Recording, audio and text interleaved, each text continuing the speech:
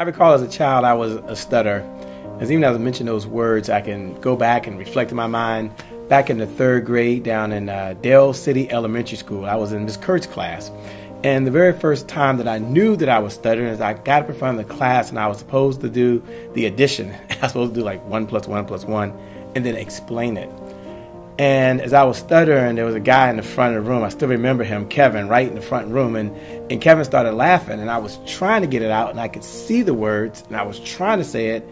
And Ms. Kurt said, Shay, just take your time, take your time. And it was during recess while playing kickball that he said, you know what, you don't know how to talk.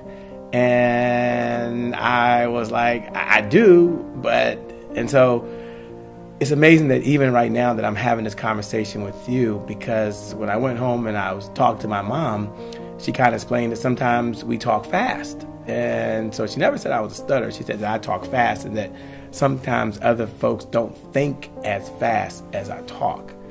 And she said those words that sticks and stones may break your bones, but what? That's right, you know. Words, they never hurt.